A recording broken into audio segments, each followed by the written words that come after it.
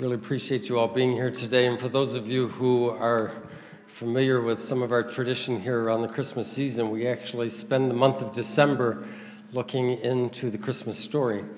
And so this morning we're doing that again. And you might wonder about that because there's not that many verses in the Bible that share the Christmas story. But it is true that they are so incredibly filled with depth and richness. You could probably preach on them every single Sunday for a year and not exhaust their incredible depth. We're in Isaiah, the 9th chapter, and there's a mic that needs to be shut off to limit this feedback. Thank you. The people walking in darkness have seen a great light. On those living in the land of deep darkness, a light has dawned. You have enlarged the nation and increased their joy. They rejoice before you as people rejoice at the harvest, as warriors rejoice when dividing the plunder. He gives two pictures of a season of great rejoicing. For as in the day of Midian's defeat, you have shattered the yoke that burdens them, the bar across their shoulders, the rod of their oppressors. Every warrior's boot used in battle and every garment rolled in blood will be destined for burning, will be fuel for the fire.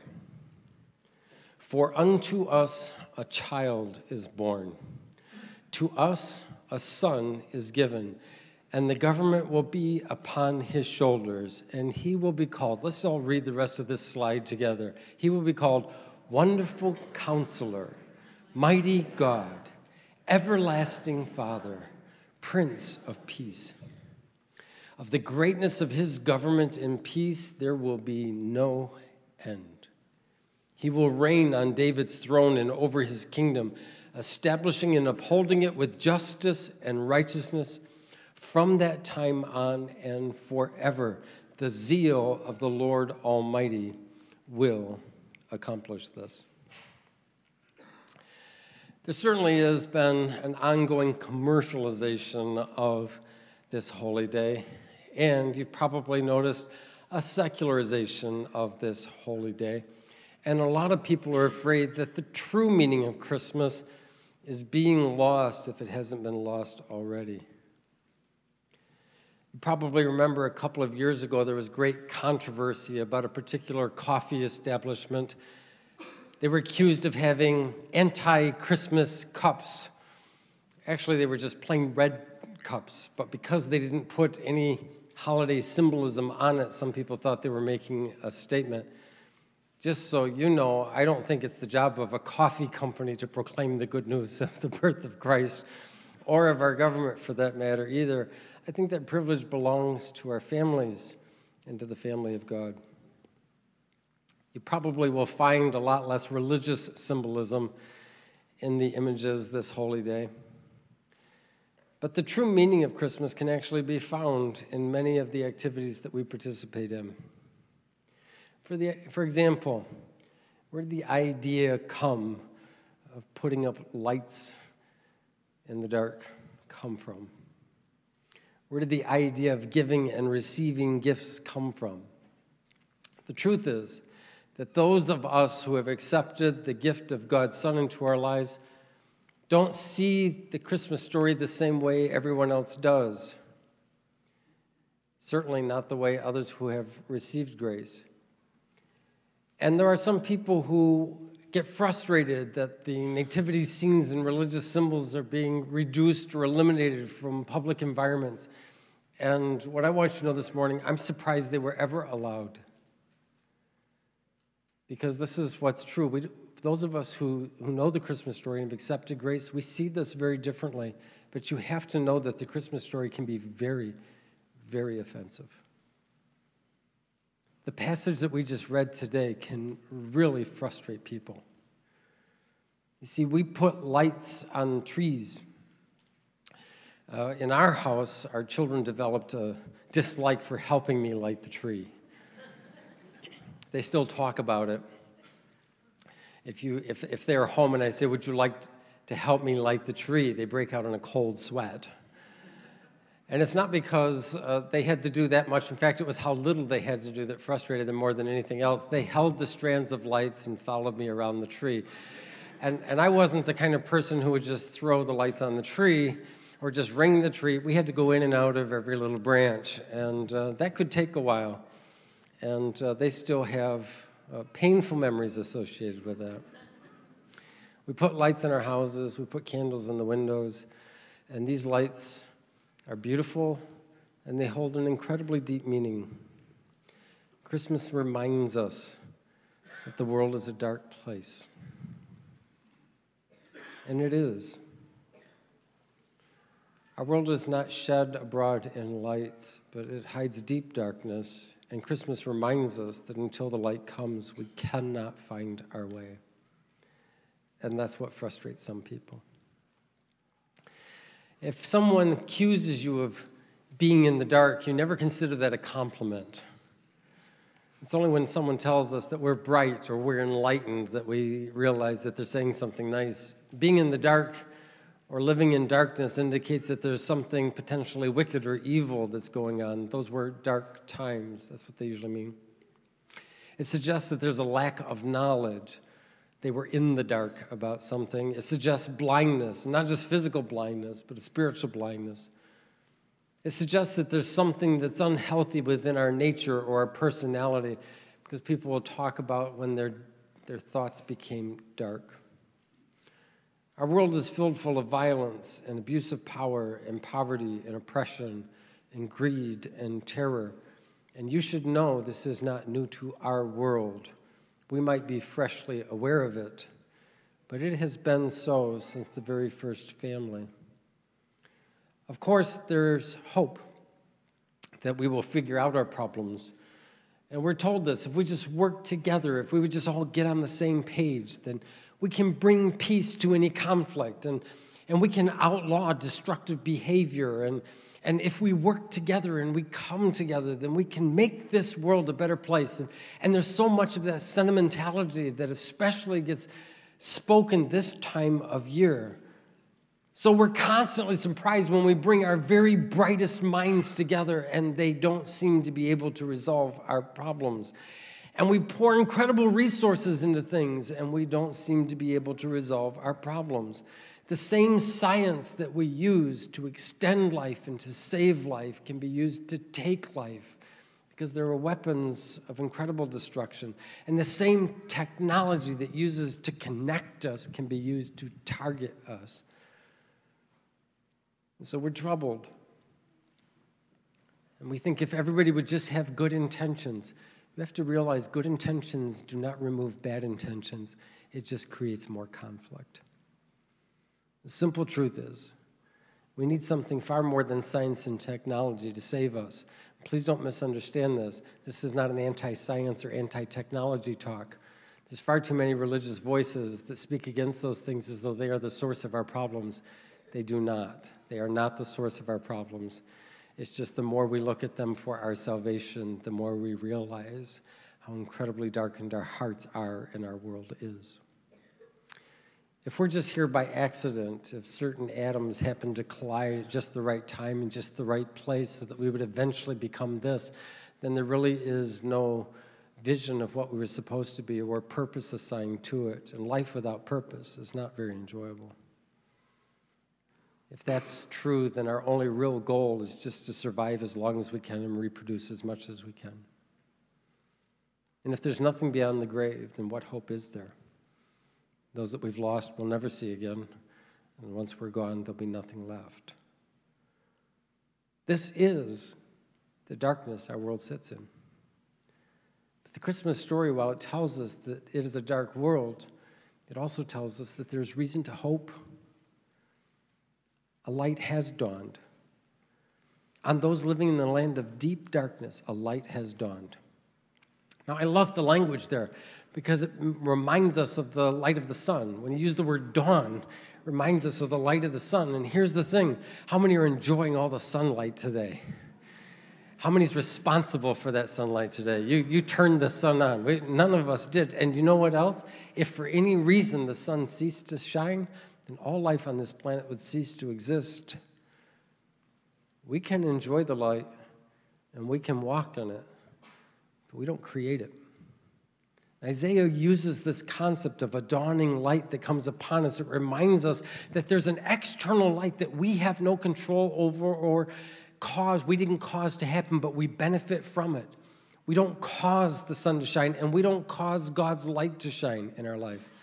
And without that external source of light, then we cease to exist. The light that Isaiah refers to is far more than just the sun. Just as surely as the sunlight reveals the truth of what exists in our world, God's word is a truth that reveals what exists in our heart. And that is something we're not always comfortable with. Now, sunrises and sunsets are beautiful. I see lots of pictures of them online all the time, and I've taken many pictures of sunrises and sunsets myself. And while they are always beautiful, it is also true that the light that they shed doesn't always reveal beautiful things. The light of God's word, well, it exposes some of our hopelessness.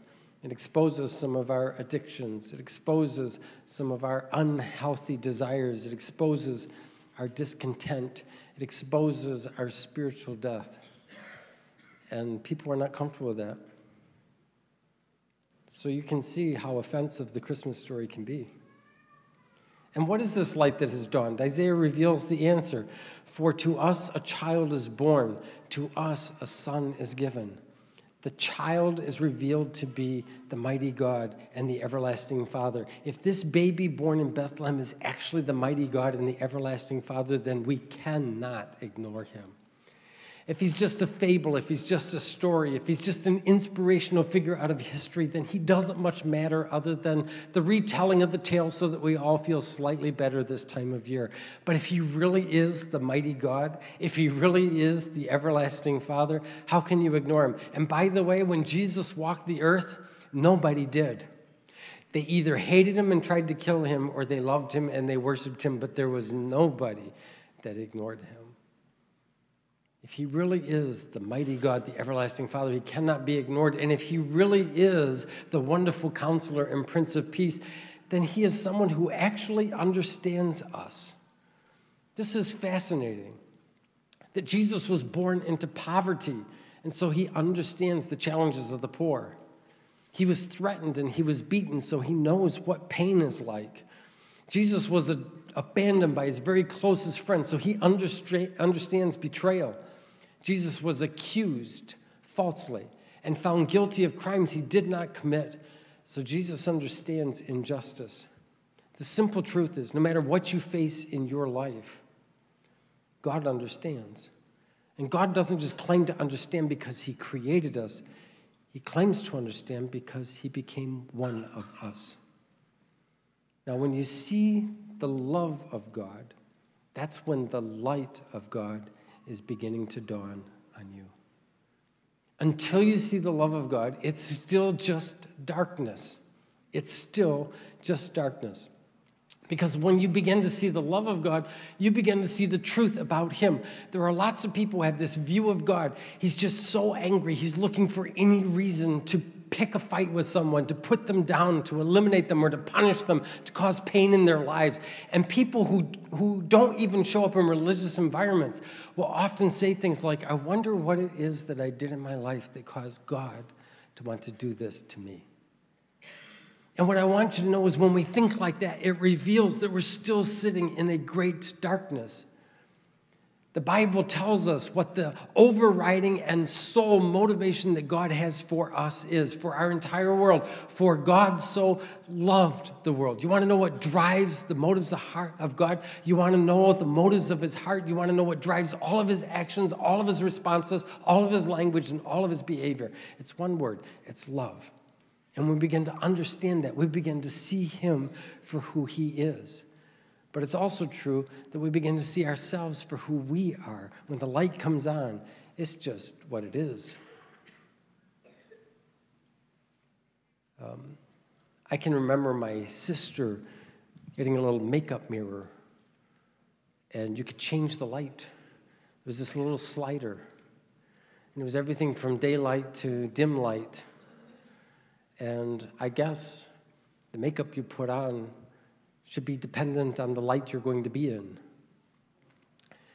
And some of us realize that different lights cause us to look differently. And it does. The light of God, it shows us the truth about Him, but it also shows us the truth about ourselves. It shows us that we actually are spiritually dead, and we are spiritually blind. And we tend to use things in this world to try to help make us feel like we have meaning or feel secure. If I just had more money, I would be more secure. If I just had more resources, then I would be more important and significant in life. If I just had more friends, then I would be better connected and I would feel more important. If I just had a position of power, then people would see me differently. And we keep using all of these things in life to try to make us feel more significant and make us feel more secure. But the pursuit of those things without spiritual light actually just leads to greater darkness. It reveals how great the darkness is in us. So it's the love of God that changes everything. And it tells us that a son is given. You see, the Son of God is the gift of God. The Son of God is the gift of God. And here's the thing. To receive a gift means that you have to acknowledge something. Right? To receive God's gift means that you have to acknowledge you need His gift. Now, I don't know, did anybody in this place ever get a gift you didn't want? I used to have an aunt who every year would buy me a record album of music that her generation liked. Sometimes I never even bothered to open it because I knew this was not going to go well. Or how many have ever gotten a gift and you wondered what message they're trying to send you? You ever get one of those gifts? How about this? Overcoming Anger and Irritability, a self-help guide. If you get that, wouldn't you wonder? Or how about this gift? Maybe they're trying to tell you something. Or how about this gift? Etiquette. Manners for a new world. Even worse when it comes from your mother-in-law. That says something. Or Nutrisystem, lose up to 7 pounds in 2 weeks. I mean, when you open that up, don't you go,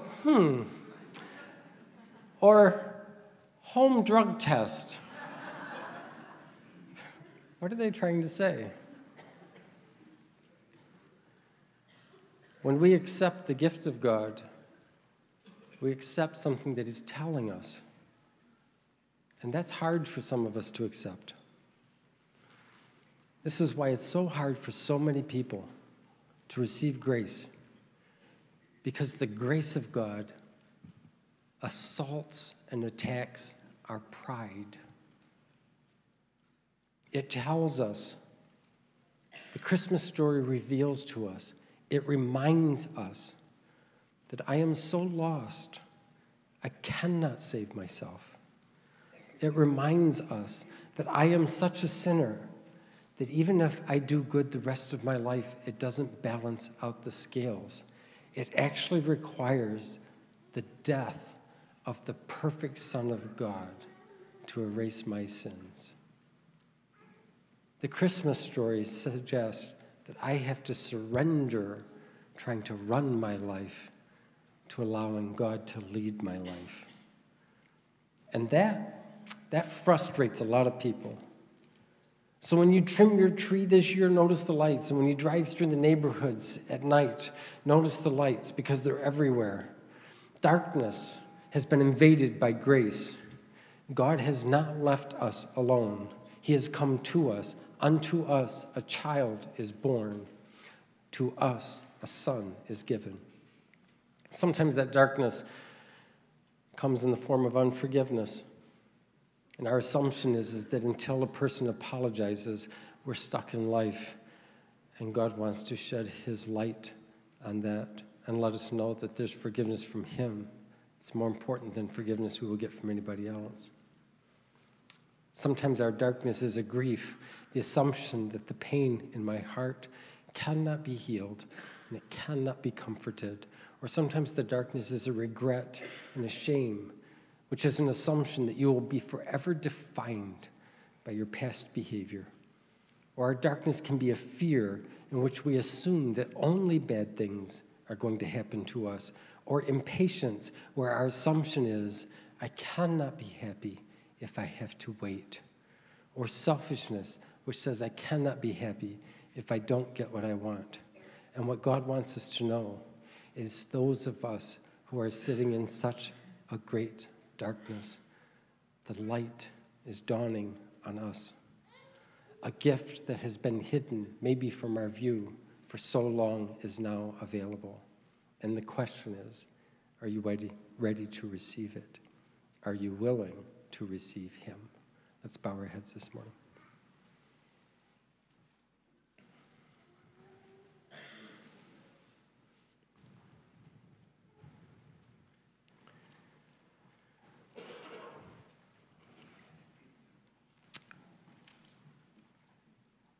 You might be here this morning, and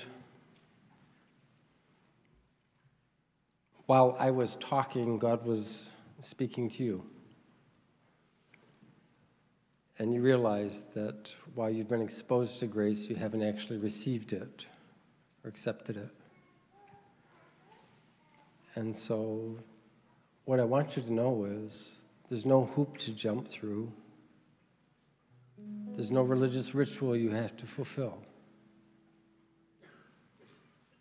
There's just a willingness to open this incredible gift and receive what God has for you, his very best. It's all he's ever wanted for anybody in this room and anyone in this world. It doesn't matter what portion of the world you've come from, how much you have or you don't.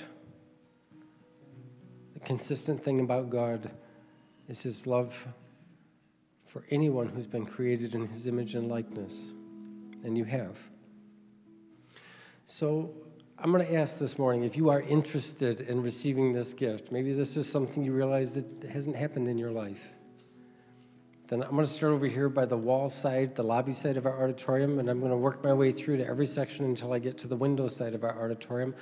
And if you want to receive this gift, I'm just going to ask you to lift up your eyes and look right at me and make sure I catch your attention today.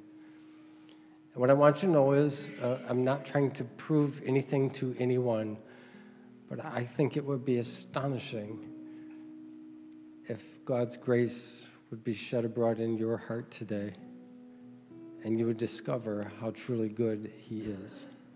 So I'm over in this section by the lobby, and if you would like to receive that gift today, just look right at me. I see you. I see you. Just anyone else, just keep looking right at me until I acknowledge you. I'm in the next section over. Anyone here that would like to accept that amazing gift of grace today, just look right at me. I see you. I see you. Thank you. Anyone else? Just keep looking right at me. I'm in the next section over. If you'd like to receive that today, thank you. I see you. Anyone else? Just thank you. I see you. Anyone else? And in the last section by the windows, just look right at me. Thank you. I see you. Anyone else? Heavenly Father, we have been sitting in such a great darkness, and our world is lost in it. It's caused us to be very afraid. It has revealed actions and behaviors and motives that we're not proud of. But for reasons we cannot explain, rather than be angry at us, you come to us and you shine a light upon us. Unto us a son is given. So, Father, I ask that you would help every single person in this room today, especially those who lifted their eyes, to freshly receive the grace that you offer, the forgiveness of all of our faults and our failures, and the knowledge that we will never know a single moment apart from you, that your wisdom will lead us, and your grace will sustain us, and your spirit will abide in us. And not only have you come to shed your light on us, you want to show your light through us. We thank you for that today. In Jesus' name. Would you stand with me this morning?